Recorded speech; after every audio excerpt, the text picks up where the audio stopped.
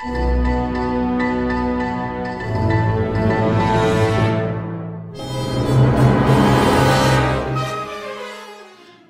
morning, everybody. Welcome to another edition of the Lab 207 webcast. My name is Mr. Kite, and I'll be hanging out with you today as we continue on in our first unit titled Getting Started. Topic for the day is going to be energy, and I'm going to tell you right off the bat, I've got a lot of stuff to cover. I'm going to do my best to keep this short, but forgive me if it isn't. So let's go ahead and jump on in with our objectives and get going. By the end of this video, you should know or be able to do the following things. First of all, be able to define energy, easy. Second, differentiate between energy and power and kinetic and potential energy.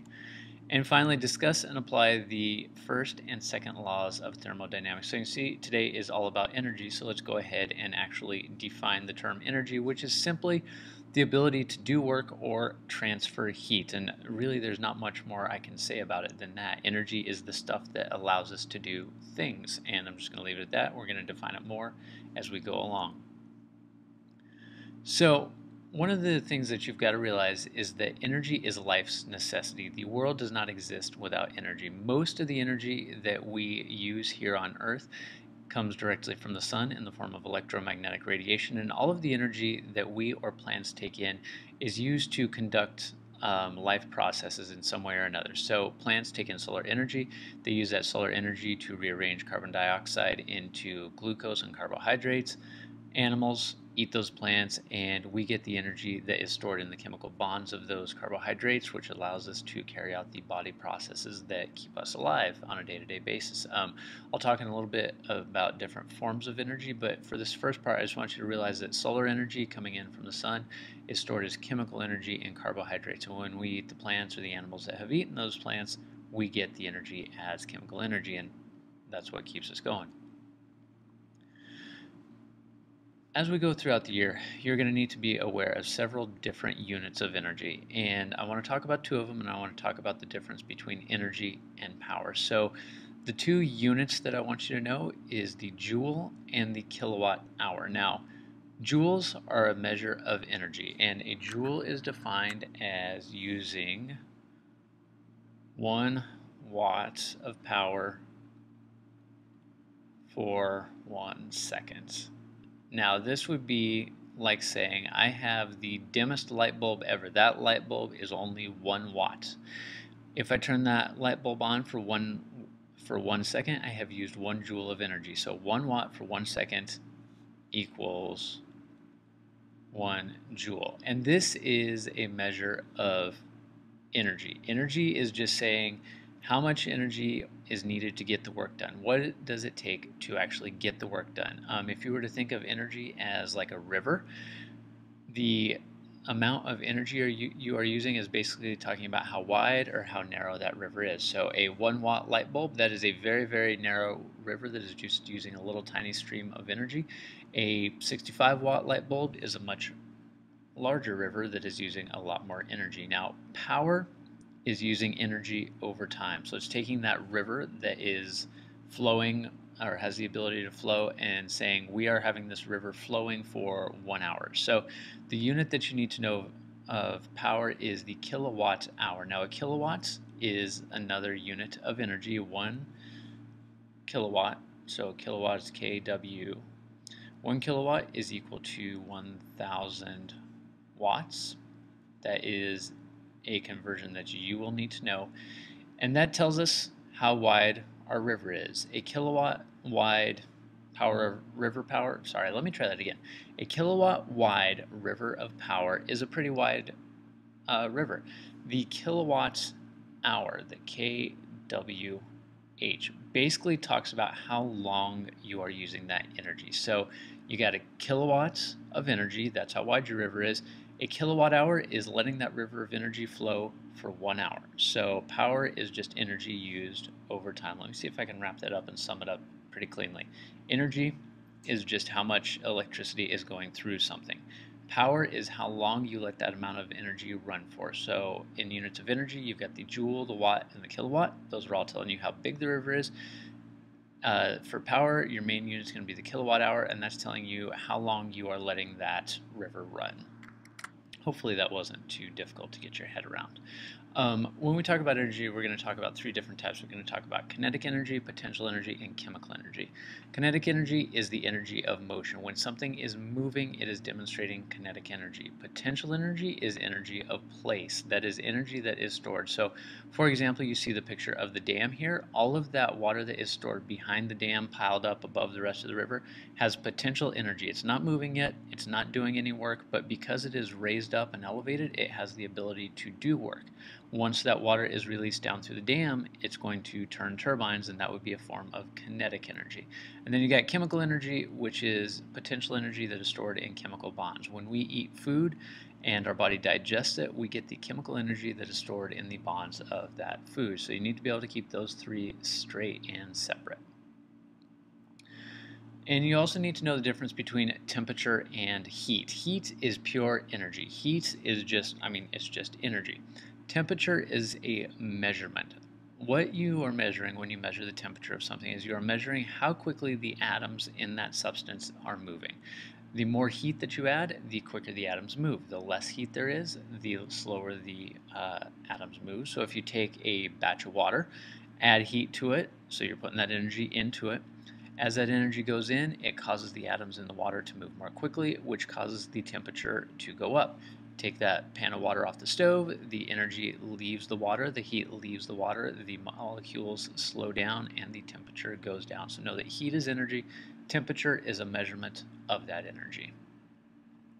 We're going to start rolling on towards the end here with the first and second laws of thermodynamics. So I think it was yesterday's video, I talked about energy can either be, or I talked about matter cannot be created nor destroyed. It really just kind of changes forms or changes partners.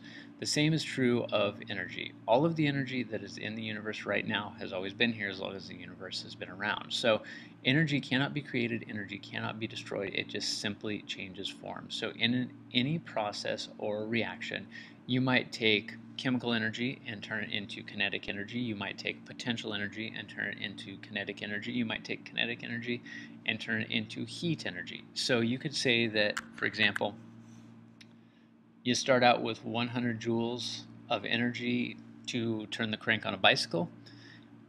In turning the crank on that bicycle, you might have 80 joules that go to actually moving the bicycle forward, and then you could have 20 joules that are lost to the heat of friction warming up the crank and the sound of the bike moving. So putting in 100 joules, you're getting 80 of motion, and you are getting 20 of sound and heat. No energy has been lost. We still have 100 joules right here. We have just changed the form of the energy. Which leads on to the second law of thermodynamics, which says that in any transformation of energy from one form to the other, the quantity remains the same. So you start with 100, you end with 100. But the quality of the energy diminishes. If you notice, we started out with that 100 joules of energy. Only 80 joules of the energy went to moving the bicycle. You lost 20 joules to sound and heat. So you went from a higher quality to lower quality, and any reaction, this will happen. There aren't any processes on Earth, at least that I know of, that run at 100% efficiency. So recognize that in a conversion, you are always going to lose some of the quality of the energy, and that's the second law of thermodynamics. And to demonstrate this, I want to show you a quick energy efficiency calculation. And energy efficiency is basically talking about how much of the original energy put in actually is used to do the intended job. So let's go ahead and talk about what it takes to light a light bulb. And we'll give you some numbers that we're going to work with. I'm going to be looking off the side because I got my numbers here on the side. So we are going to say that we have 1 ton of coal, and we're going to talk about lighting a light bulb. So 1 ton of coal, and we're going to say that's equal to 24,000 megajoules of energy. We take that coal, we put it into a power plant, and we use that coal to produce electricity. On the other end of the power plant, we get out 8,400 megajoules of electricity, okay? So everything that was lost, this means that we lost about, let's see, how much is that? 10. All right, so we lost 16,000 joules. All of this was lost to heat and noise. Forgive me for the lights going out there.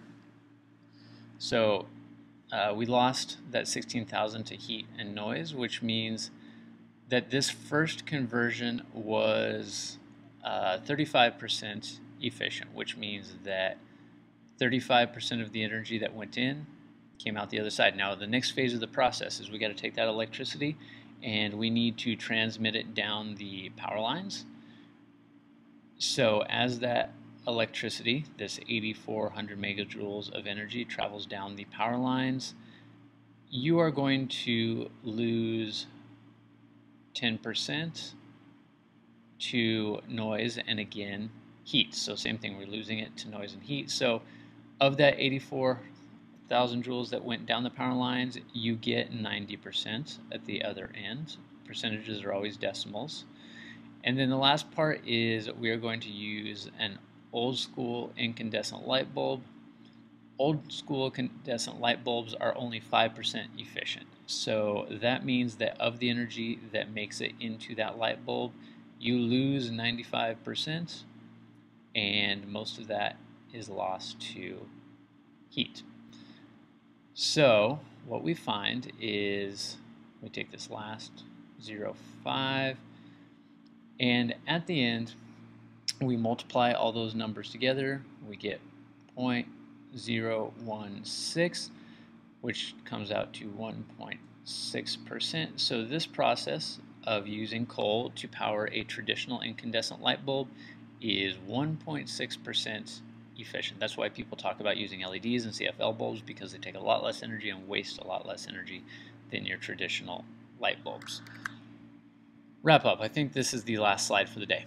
You need to know about the difference between energy quality and energy quality. So sources of energy are talked about as either being high quality or low quality. If an energy source is high quality, it is energy dense, which means that for the weight, it has a lot of energy and it's easy to transport. So an example of high quality energy source would be gasoline. Gasoline has got about 44 megajoules of energy per kilogram. So in 1 kilogram of energy, you get about 44 megajoules of energy.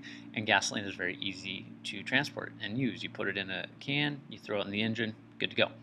Wood, on the other hand, is a low quality energy source because it only has 20 megajoules of energy per kilogram, so it's got half the energy of gasoline for the same weight, and it's really hard to transport, and you can't just stick a log in your engine to burn it. So I know that was probably a long video, my apologies, but you do need to have your head around this idea of energy because we're going to use it all the way through our course. That's what I got for today. Thanks for joining us on the Lab 207 webcast. My name is Mr. Kite. We'll see you again.